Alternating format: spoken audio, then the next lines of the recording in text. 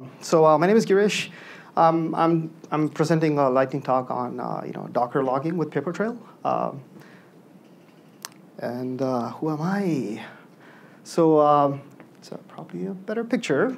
I work for SolarWinds, and I'm part of the technology strategy team, trying to work with some really cool technologies all the time.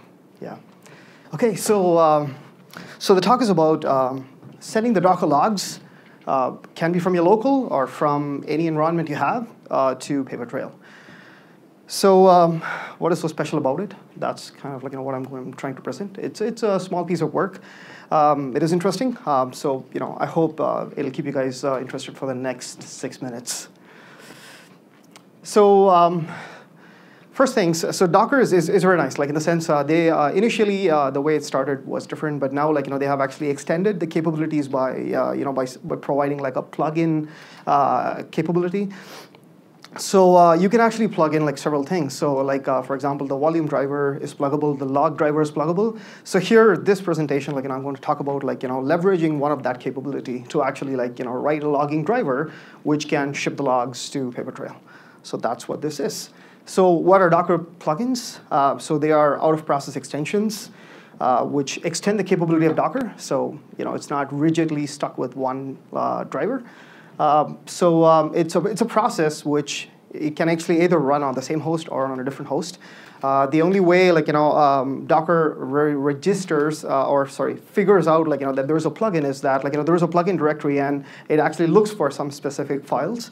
If those files exist, then you're good to go. It automatically picks it up, and Docker actually lazily loads it, so it doesn't require that the plugin be available when it starts, when the Docker daemon starts, but rather when an initial container tries to reference it, that's kind of when it actually loads it up. So which is a nice thing.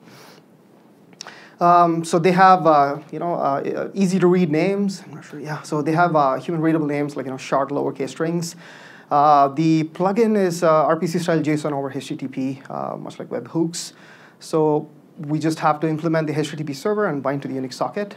And the requests are HTTP post requests. So this is about the Docker plugins in general. So it's not about the piece which I developed, but it does have relationship, of course. So what is Papertrail? So how many here have worked with Papertrail? Very nice. So we have Martin here. I'm just going to give you a glimpse of what Papertrail is. But if you have more questions, feel free to reach out to Martin there. Okay. So what is Papertrail? So Papertrail is frustration-free log management is really easy to set up. That's it was a really nice thing. So all you had to do is they support syslog and syslog APIs, and you just kaboom, connect and you're good to go. So they actually make log management easy, aggregation, all app logs, test logs, syslogs in one place. And the user interface is very nice. I'll actually be showing a quick demo about it. So that probably will give you a good idea. So and the user interface is very nice. You can actually tail, search. It's real time. And yes, it has a very nice browser interface, which is almost like the command line. And they have APIs, which is one of the features I'm actually leveraging as well for pulling the logs from from Papertrail. They also have an alert I think an alert system, where you can actually configure alerts based on the events that are coming in, and you can go from there. That's about Papertrail. So what does this plugin do? Which is the topic of this discussion here. Is it actually sends Docker logs to Papertrail? That's very standard, very easy. Now. The first time I spoke to Martin, he actually said that they have syslog, which is great, but then they do have some nice to have. I mean, they did mention that it'll be nice to have some extra features, so I tried to kind of squeeze them in, in a very short time. So the first thing, it sends Docker logs to Papertrail, with using syslog. That's the only supported platform now. We are talking about other possibilities, like gRPC. The data is persisted on the host until it gets sent to Papertrail. So for some reason, if there is a network partition or a network issue, then the logs are persisted, and then they are flushed after the network connection is restored. The other thing is with the current syslog driver, it's like a one-way thing. So the Docker sends logs to the syslog, and syslog takes care of it. but then there is no way to kind of interface the Docker logs local thing with with the remote system, whatever that is, because you can actually configure your RSS log, with other components like logstash, RSS log, and things like that. So this plugin here, so what I've done is I've tried to leverage the HTTP APIs which Papertrail provides, and I'm trying to suck the log back in, and also try to integrate with all the capabilities of Docker log, like tailing, following, and things like that. So that's what this plugin is. Setup craziness. It's I've just tried to highlight the crux. So essentially, all you need is just install the plugin. The plugin is publicly available, so it's very easy to install. So Docker has a plugin API. So just plug and install SolarWinds Papertrail plugin, and then for using the plugin, you have two options. One is you can actually configure it to be globally used or just locally, for one container. So if it is a one container basis, so I just expect a few parameters like. The log driver, yes, of course, we need to use this driver. And the option, the next one is the Papertrail URL. So every time, so the first time you create an account on Papertrail, it actually gives you a URL, with a port number, which is crucial for sending the logs. Sorry. And the other crucial thing is this token here. So if you want to read the logs from Papertrail using their APIs, you need the Papertrail token. So that's it. So if you have the Papertrail URL and the token from them and the plugin install, you're pretty much ready to go. So and then so here is a sample which just runs echo command by just combining a few things to show the differentiation kind of in an infinite loop every 10 seconds. So that's kind of what I'm going to be using for the demo. And then if you're brave enough and want to use this plugin, for the host logging instead of just one container, you have to just include include it in the Docker daemon.json file. Right. So these are some of the example use cases. So sending logs is straightforward. So reading logs. So the Docker logs container name logs -f, which is the follow, and then.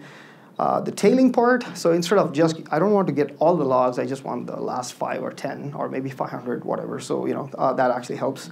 And the last one is tailing with follow. So these are some of the use cases, which the plugin supports. We love Docker Hub. So the code is the container, the plugin is available on Docker Hub. It's free to use, so feel free to use it. If you've not done so, and here's GitHub. So feel free to check out the code. And the demo time. That is Papertrail. If you guys are new to Papertrail, this is the nice interface. Thanks to Martin and his team for coming with the cool system. So you can see that. So this is a beautiful view, so wherein you can actually see the events as they come in. So this is Papertrail, and these were some of my test examples, which I was playing with, for the demo, and the demo. So the first thing I'm going to be doing is I'm going to install the plugin, which I just showed you guys as one of the steps. So Docker plugin install, SolarWinds Papertrail plugin. And what it essentially does is it actually tries to connect to Docker Hub and pull the plugin. Now it's actually asking permissions for it to use the host networking, and yes, we have to say yes because it has to send logs to to Papertrail. So you can see it's actually pulling the image. I really hope it does it fast, otherwise John is going to kick me out. Okay, good. So it's done. So it's not a huge piece of software, so that's a good thing. So and then I'm going to run. Oh, where's my mouse? Okay, I'm going to run the exact same example I showed you guys, where I'm saying, hey, you know what? For this container, just to use the Papertrail plugin, and then those are my credentials, and kaboom! So it's actually starting to send logs, So and then on the other side, I'm going to show you guys if I can actually. Get that thing to work. So this is the reading. So the sending is on the left, the reading is on the right. Yeah, so it just came out because I didn't ask it to tail. So now if you wanted to tail, so let's add a -f, and you'll see them like go together, so you can actually compare them. So every 10 seconds, like whatever is sending here comes there. And actually, if you go back to Papertrail, sorry. If you go back to Papertrail, you'll actually be seeing the exact same logs like coming here as well. So so it's pretty much like so it's pretty well integrated. And then there was one more, like the tail part. So so if we don't want like all the logs, okay, let's just tail like a few of it. Probably we have 5. Okay, tail. Let's say 4. Yep. So it just got the last 4, and a tail with a follow would actually just start with the last 4, and then it'll continue to bring them in. That's pretty much it. Thanks a lot, guys.